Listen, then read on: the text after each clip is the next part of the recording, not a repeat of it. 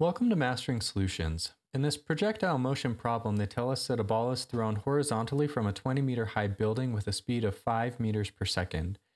We need to make a sketch of the ball's trajectory, and then we have to make two graphs, one of the horizontal velocity and one of the vertical component of the velocity. And then for part D, we need to figure out how far from the base of the building does the ball hit the ground. Let's draw the picture for part A first. We'll say that this is the ball, and initially the velocity is straight horizontal at 5 meters per second. The height of the building is 20 meters.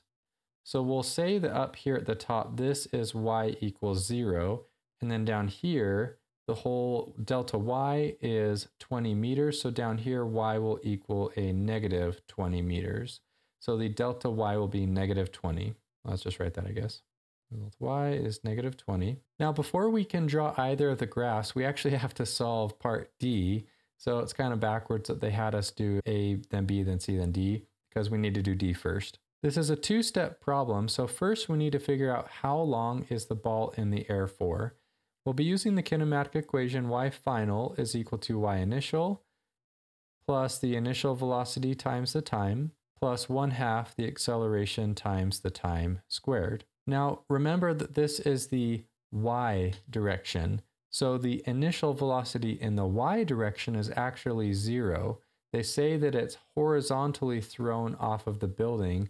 So all of this 5 meters per second is only horizontal. The y initial we're saying is 0 and the y final is negative 20. So now let's rearrange this and simplify it for time that we need to solve for. So y final is equal to 1/2 the acceleration times the time squared. If we multiply both sides of the equation by 2, or in other words 2 over 1, that is the reciprocal of the 1/2, so that will cancel.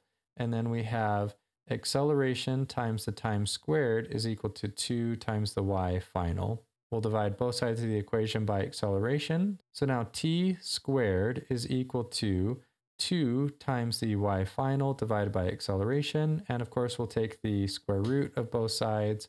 So let's come up here. And finally, t will be equal to the square root of 2 times the y final divided by acceleration. So now to solve for the time, we have t is equal to the square root of 2 times the y final, which we said is negative 20 meters. And we'll divide that by the acceleration, which in this case, because it's the y direction, now it's in free fall, so it's only going to be gravity, or a negative g, which is negative 9.8 meters per second squared, of course. So we have the square root of 2 times the y final, which is negative 20 meters, divided by negative 9.8 meters per second squared. So the time that it's in the air, we'll round it to 2 seconds. So now we know how long it's in the air for, and we need to figure out how far from the base of the building did it hit the wall. So we know that when it's going in this parabolic motion as it's coming down, this is the trajectory. We need to figure out what this distance is. We know that the y component is in the air for 2 seconds.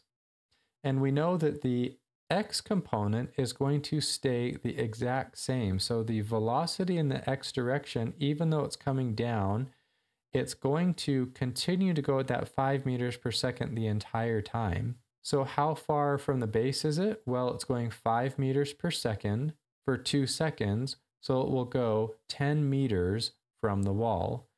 If we look at the units, we have meters per second times seconds. So we'll be left with meters. So the answer for part D, of course, as we just said, is 10 meters. Now let's scroll down and give us a little bit more room so that we can draw our graphs. We need to draw a graph for the x component and then a graph for the y component. So now that we've solved for part D and we've drawn the trajectory for part A, now we can draw our graphs. And so we already talked about that the x component of the velocity does not change for the entire 2 seconds. So we can draw a straight line for 2 seconds, and this is the graph for the x component of the velocity. It's 5 meters per second for 2 seconds. To draw the graph for part C, it's just a little bit trickier, but not much. We're going to take a time and we're going to plug it into the acceleration formula. Acceleration is equal to the change in velocity over the change in time. So if we isolate it for the velocity, we'll multiply both sides by t. So we have velocity is equal to acceleration times time. The y component for the velocity is free fall. So the acceleration will be negative 9.8 meters per second squared. So we can just plug in a time here, and that will tell us what the velocity will be at that second. So at 1 second, we know that will be negative 9.8 meters per second squared. At 2 seconds, it's 2 times negative 9.8 meters per second squared. So that will be 19.6. So down here we have negative 19.6. For a half of a second, it'll be half of negative 9.8. So we'll have negative 4.9, which is right there. So you can see that our graph for part C for the y component of the velocity is also a straight diagonal line. The slope of the line will give us the acceleration.